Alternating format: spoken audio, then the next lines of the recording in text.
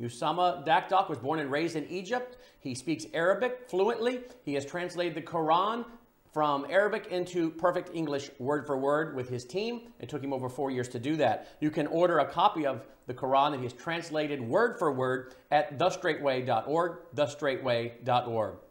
He was never a Muslim. His daddy planted Baptist churches all over Egypt. But he was indoctrinated, if you will, taught Islam in the Egyptian schools. So he knows it backwards and forwards. My next guest is Shahram Hadian. He was born in Iran. His father was a high-ranking military officer, and they fled Iran 6 weeks before the fall of the Shah. Today, Shahram is no longer a Muslim. In fact, he is a Christian pastor, and he is calling the church, as is Usama, to understand the Trojan horse of Islam.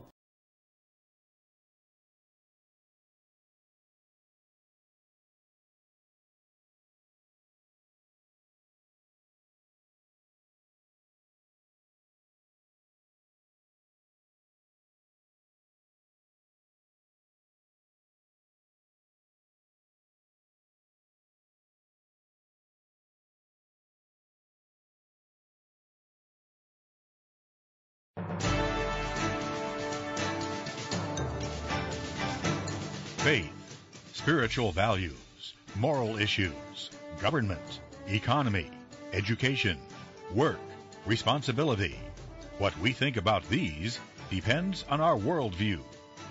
Now, VCY America presents Worldview Weekend Radio with Brannon House. Welcome. Not Shahram, but Usama Dakdok and Andy Woods are in the wings and will be my guest today. Shahram was going to come on with us, but he had a temperature of 103 yesterday. It's down to 99 now. So be praying for Shahram, if you will. But Usama and Andy Woods will join me in just a minute. Andy Woods is going to be my guest today on the topic of, and we will talk about it, is Islam and other false religions, is Islam and other false religions a spiritual threat to the church? A minister on video last week at a discernment type conference said that Islam is not a spiritual threat to the church. Is it? We'll discuss that among other breaking news today. CNN today has listed two WVW TV partners, Truth in Love, Shahram Hadian, and The Straight Way, Usama Dakdok, as hate groups among such groups as the KKK. Folks, you heard me right. CNN today has listed, with the help of the Southern Poverty Law Center, they have listed racist groups. And among them they include two of our broadcast partners, Shahram Hadian and Usama Dakdok, whose programs we carry, whose TV shows we produce from our TV studio. I believe you will also find among there some other people who may also be involved with VCY. I think, I'm not positive, but I think, I'll have to go back through the list, but I think Matt Staver's group might be on there. It's a rather lengthy list. Some of the groups I don't agree with them per se on all theological issues. Some areas we do agree theologically. Some of them I don't agree with some of the things they've done in the past in the Word of Faith or NAR types they've worked with in the past. But they're not hate groups. They're saying in many regards some of the things we're saying about same-sex marriage, abortion, and of course our emphasis has been Islam. I don't know that a lot of the religious right has had the emphasis on exposing Islam as we have. But even some of the groups that are on there, while I may not agree with some areas of their theology or their methodology or some of their what I think are more ecumenical things they've done, they're not hate groups, okay? They're not. But today, this is how Usama and Shahram are being painted. And folks, I predicted, I'm not boasting here, but I just wanted again to show you, this is what we do here. We predict these trends and what's coming. And I predicted in my book, Grave Influence, in 2008, that many so-called Christians, as well as a false church, would do this. On page 84, I write, a remnant is the group of Christians who stand firm in their biblical convictions even in the face of persecution and ridicule. It is often met with hostility not only by the world, but by members of the postmodern dominant false church.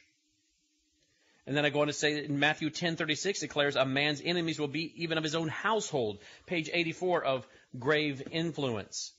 And that book came out in late 2008. I wrote it in 2008. I think maybe come out in 2009.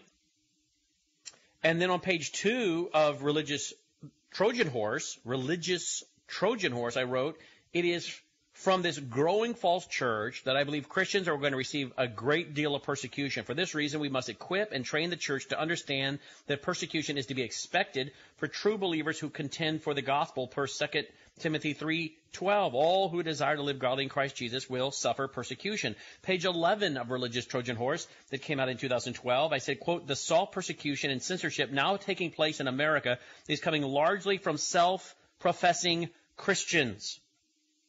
I have a file of emails from Christian leaders who through the years have criticized me for speaking about false teachers. Some of these are highly visible authors or Christian radio and television hosts. Many have the public reputation of being bold and committed to truth, but in reality they are very shrewd about the issues they will address. If an issue will impact the bottom line or upset their good old boy club, the truth becomes a casualty.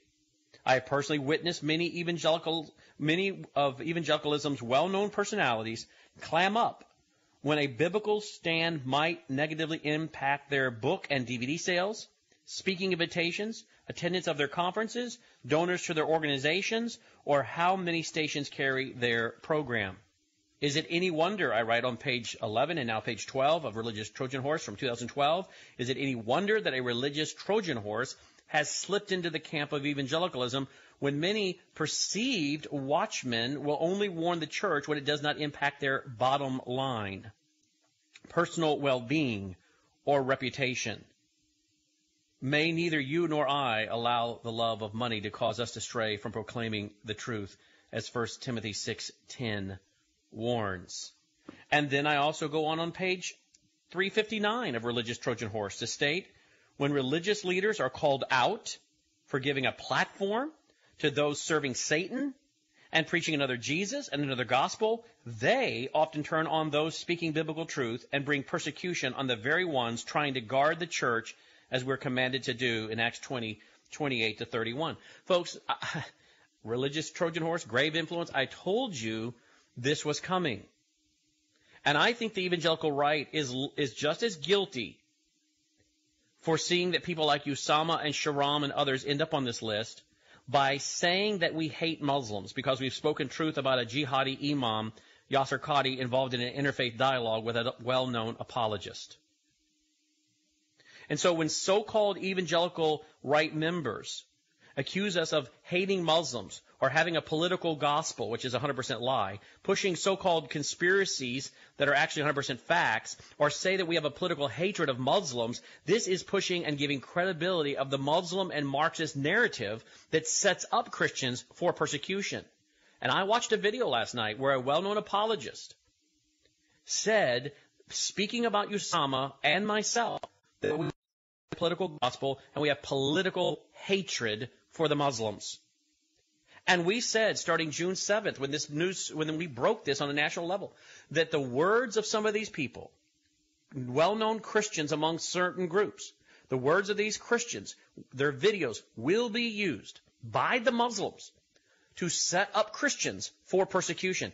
That's exactly where this video clip was. It was in a pro-Muslim video, using the words of a Christian apologist who was attacking me by name and Usama by name, and using the terms of the left that were involved in hatred. So, folks, please understand. The evangelical right is aiding and giving credibility to the persecution of Christians who are speaking biblical truth, whether they know it or not. In fact, we have warned of a 5-stage process for setting up the persecution of Christians. 1, pick your target. Well, it's biblical Christians. Pick your target. 2, vilify the target. Well, isn't that what's happening now? The target's being vilified, biblical Christians, by both those on the left and the right, even by so-called Christians themselves. They're vilifying with the very rhetoric of the left. So pick your target, biblical Christians. Vilify the target, biblical Christians. Marginalize the target. Usama, this morning I called you and I said, Usama, the CNN articles come out. You are listed among other groups. Sadly, you are listed among racist groups. You are listed among them, along with our friend Shahram Hadian, as a hater. You want to comment on this development today? Yeah, absolutely. Especially when yesterday CBS also have put me in as a hate group in Florida. And it's amazing.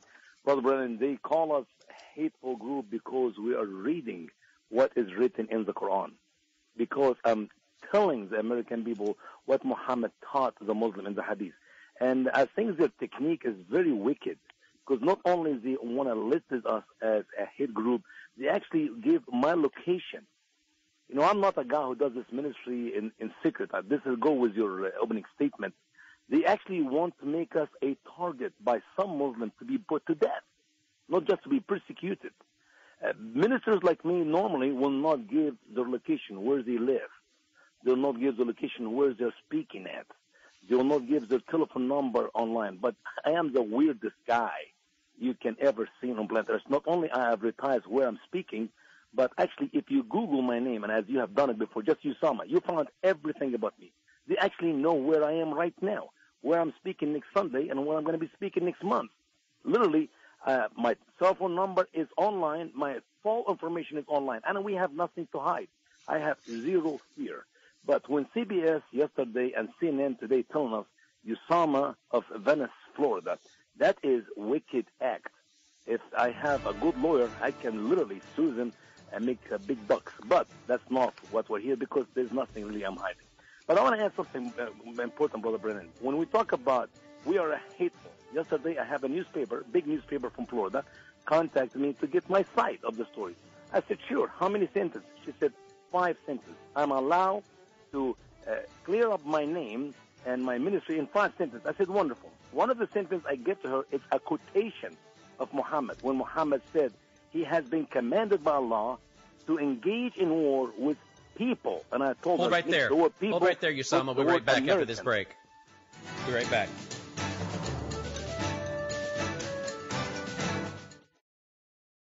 Being a Situation Room member has its benefits, such as being able to live stream the Friday night, November 3rd, Saturday, November 4th, Understanding the Times Worldview Weekend. This year's theme is Understanding and Preparing for the Terroristic Threats Against Your Family, Community, and Nation. Keynote speakers will include John Gondola, former FBI counterterrorism expert, Chris Gobbets, who went undercover as a convert of Islam to penetrate the Council for American Islamic Relations and come out with over 12,000 pages that led to the writing of the New York Times bestseller that's been promoted by Sean Hannity entitled Muslim Mafia. We'll also have with us Clint Clemens and Jason Pratt, who both own, respectively, their own security companies. They'll teach you how to be prepared for a live active shooter scenario.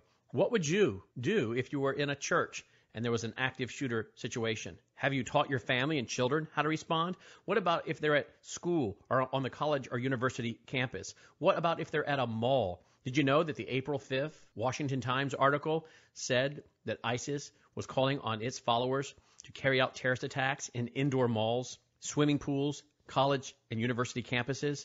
Are you prepared? Do you know the difference between cover and concealment? We'll teach you basic things that you need to know to increase your chances of surviving an active shooter scenario. Again, that's just one of the benefits of being a Situation Room member. You also have access to over $125,000 in retail price of ebooks, audiobooks, TV shows, DVDs, conference DVDs, Bible software, and much more. That's right. All of that's available to you as a Situation Room member. For instance, all of our Ozark Worldview weekends are archived in the Situation Room for you to watch on demand. And every new TV show we produce each and every week eventually rolls into the Situation Room for members only. All the radio shows I've done since 2007 are archived inside the Situation Room. You can join now for just $9.99 a month, $99 a year, or $149 for 2 years. Again, join now, and you get to live stream the Understanding the Times Worldview Weekend coming up Friday night, November 3rd, Saturday, November 4th, 2017. Join now at situationroom.net/join, situationroom.net/join. Welcome back. Glad you're with us. Worldview Radio, our website, worldviewradio.com. We'll have a brand new article up this afternoon, how Marxist Muslims, media, and malfeasance of evangelicals are aiding the 5-step plan for persecution of biblical Christians. It'll be an article on our website this afternoon at worldviewradio.com.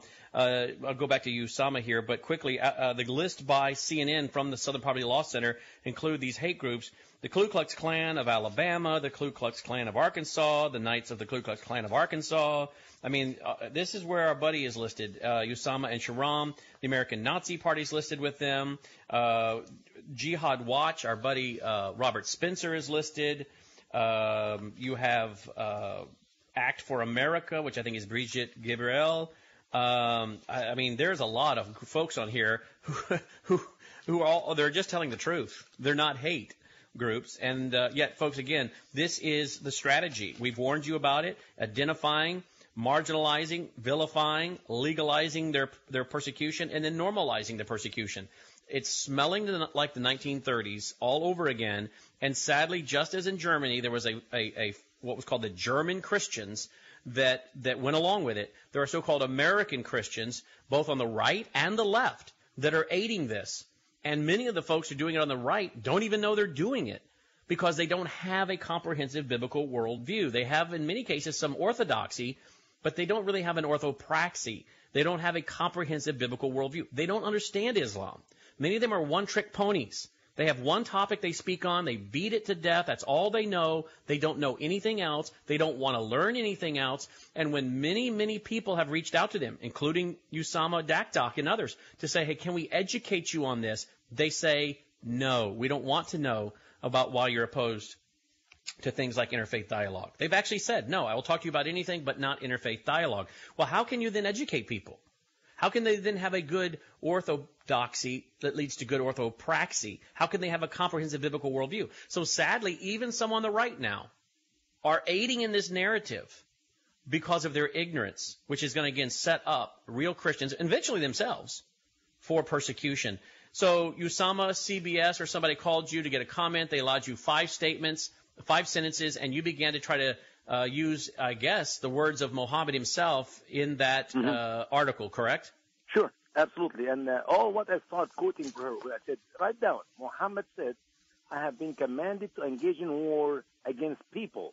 And if you don't mind, put between parentheses people here, Americans, until they say that there is no God except Allah, and I am Muhammad, the messenger of Allah. And the moment I finished that sentence, she said to me, well, I'm sorry, I cannot write anything about religion. So I said, you are not going to write in my 5 sentences why they call me a hate speaker because I am reading what Muhammad said and what Muhammad did. I said, well, let me give you another verse from the Quran. And I started quoting her to her some of the verses of the Quran which teach hate. And she said, sir, I'm sorry, I cannot write anything about religion. I said, and you are just another stupid, useful idiot. Because that is the problem. You are a fake news, as Mr. Trump said last couple of days. You are not to report the truth. You have smeared me by calling me a hate speaker with a hate ministry. And you do not know why I am called a hate speaker of a hate ministry. Because I'm quoting what Muhammad said and did and what Allah orders a Muslim to do, which is killing your husband to rape you and your daughter and your granddaughter in their future. And you will not report what is written in the Quran because you are another coward newspaper, as I have always seen you liberals all over this country. And that is the problem, Brother Brennan. We are hated because we speak the truth. I said, this is what Allah said, this is what Muhammad said, and they don't want to hear that. All what they want to hear is, let's all get along, let's have tolerance, and love the Muslims, and bring the Muslims in America in the millions, and have interfaith meetings all over our churches, and we just all go get along and hold hands and sing Kumbaya. And that is how you're not going to be called a hate speaker or a hate minister. And by the way, Usama, you were canceled along with Shahram speaking at a church because of your opposition to the interfaith dialogue that took place here in town. You were unscheduled. briefly, so we can get Andy back in the conversation. Briefly, when you had a phone conference with that elder board, quote, elder board, I'm not sure they really qualify as elders if this is the way they're going to act, but when you had a phone conference with that elder board, why did they not want you to come speak anymore? What did they say? Well, it's an hour and 15 minutes, an hour and 20 minutes, I believe, conversation, because I am not into this, because we call people, they're wrong for what they're doing, period. If I have an agreement, it's okay to go with Mr. Smith and Mr. Joe and Mr. Baba and whatever names we have out there, then I'll be welcome to the church. You know what? I care less about another speaking engagement in any of these liberal churches, no matter what their names are, or no matter what the position is, but I have to obey God more than to obey man, period. So is the fact that you called out the interfaith dialogue here in town, that's why you were canceled? Absolutely. Absolutely. It is so unbelievable. And by the way, if this has been done by some other people, like some other ministers like Rick Warren, they are against it. But because it's done by one of their own, then they are for it. And that is showing you the level of hypocrisy, sadly, among those who are so